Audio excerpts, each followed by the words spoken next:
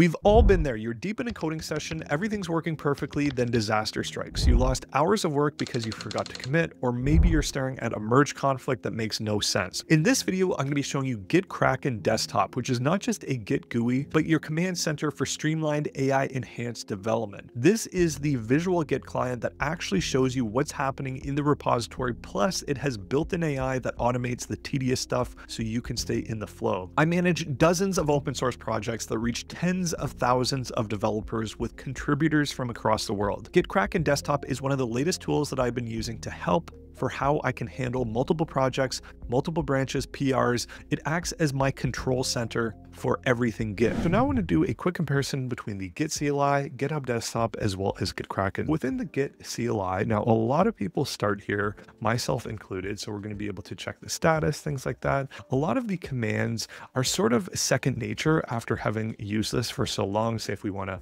create a commit, we have all of these different commands where we can check out, we can push, we can merge, we can do all of the things from the terminal. But in terms of the actual visual interface, it definitely isn't the most optimal experience. Now, in terms of the GitHub Desktop app, it is a little bit of an improvement in terms of the visual aspect. The nice thing within here, you can see on the left-hand side here, if you were to have a ton of different repositories, so I'm on a new computer here, I just have one spun up here. But within here, what you're going to be able to do is you're going to be able to check out different branches. You can see the different pull requests. You can open things up within VS Code. You can also create your commit messages on the left-hand side here, but it is pretty basic. It does the job, but it doesn't give you a lot of flexibility in terms of the actual power of what Git has available to it.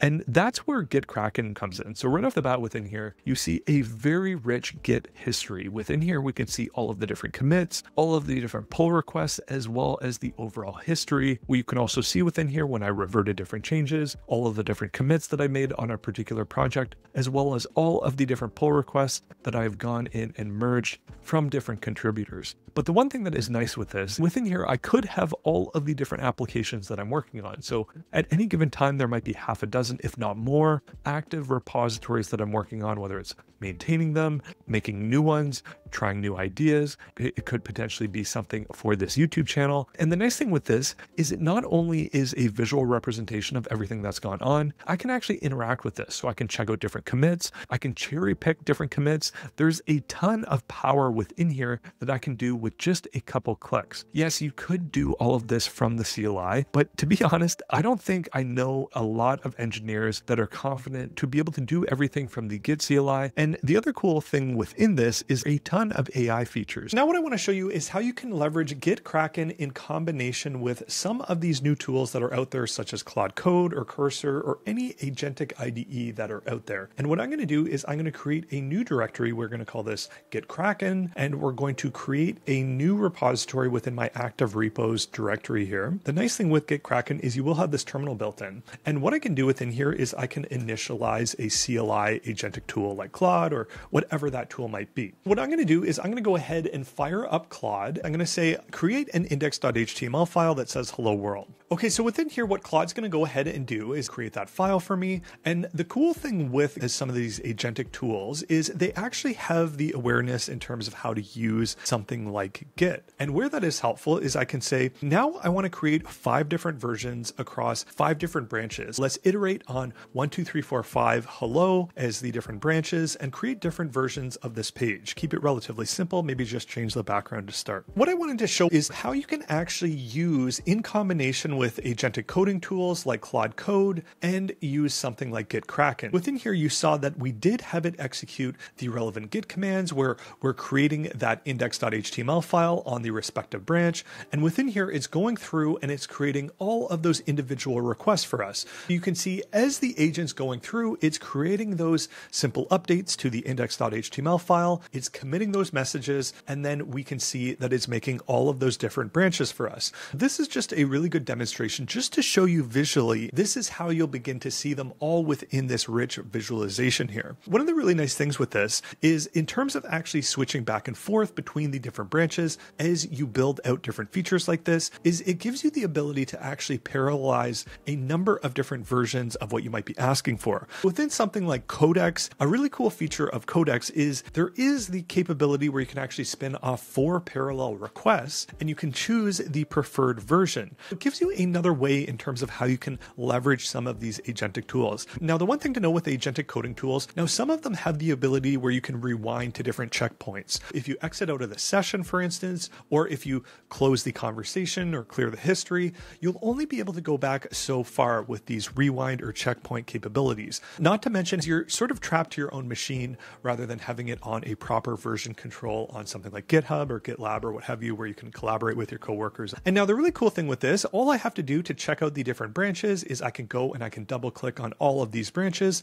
And within here, I have one clean directory with all of these different files. But to look at all of the different versions of the same file of what I had asked for, I just need to simply double click. Just to show you where this is helpful, if I go and I refresh these different branches here, so we have 5, and then if I refresh 4, if I double click on 3, so you can see just how easy it is to try out new things. Just to show you a little bit more of a practical demonstration, what I can say here is I want to create 5 different navigations. Now, specifically, I want 5 different branches. I want it to start with nav, dash, and then have numbers iterating 1 through 5, and have wildly varying navigations. I'm trying to determine the overall look and feel of my site. Okay, so I'm going to go ahead and send that in. And now additionally, what you can do within Claude Code is I can specify to parallelize these requests. So here we go. We're starting to see our different navigation bars come in. And the nice thing with this is without much effort or without waiting, I can just double click and I can refresh and I can take a look at all of the different AI generated code here to get a sense on the potential direction that I want to go in. That's just a handful of ways in terms of how you can leverage it. Now, just to show you how you can leverage GitKraken, what you can do within here is say if I create a file or you make some sort of edit, what you can do within here is all that you need to stage the changes is you can choose to individually stage each file that you want to stage. Alternatively, you can click to stage all of the different changes. You'll see that file will drop down into the staged files area. And then as soon as I'm ready, what I can do is I can either write the commit summary as well as the description, or I can click this button.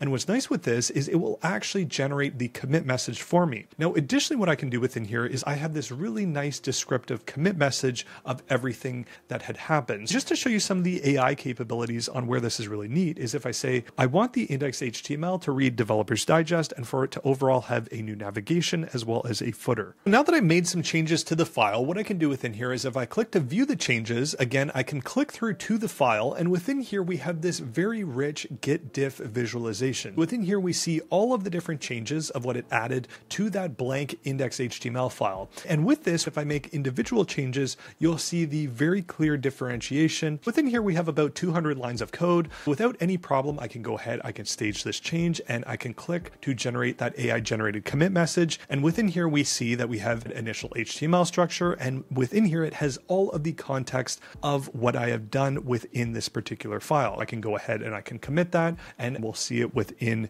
the graph here. And then within here, let's say I'm going to be adventurous and I'm going to refactor to Next.js, for instance. What I can do within here is I can create that branch and then I can leverage Claude again. And I can say, I want to migrate what I currently have to be within Next.js. I'll go ahead and I'll kick that off. The really nice thing by leveraging GitKraken is you have the visibility into what you're doing. And the nice thing with this is as you get more confident with leveraging a tool like this, you can also be a little bit more adventurous in terms of how you want to leverage some of these AI tools. This gives you that additional flexibility in terms of different ways on how you can leverage this, both with an agentic tool as well as directly within GitKraken. Next up, one of my favorite capabilities with GitKraken is its ability to compose commits with AI. Let me just show you this. If I click to compose commits with AI, what we'll see within here is it will break all of those different changes that we had within that commit into each of these individual steps. So within here, we have all of these different stacked commit messages.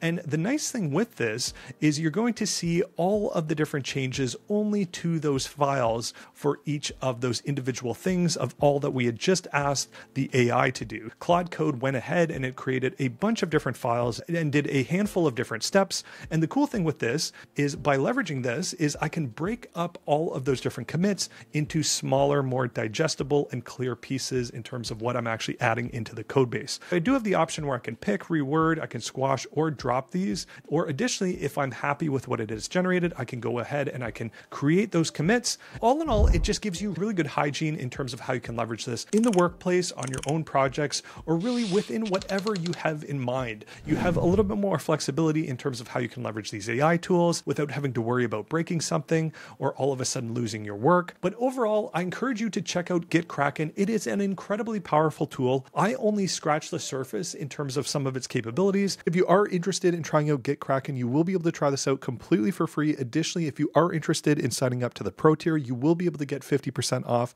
by using the link that I have within the description of the video. But otherwise, if you found this video useful, please like, comment, share, and subscribe. Otherwise, until the next one.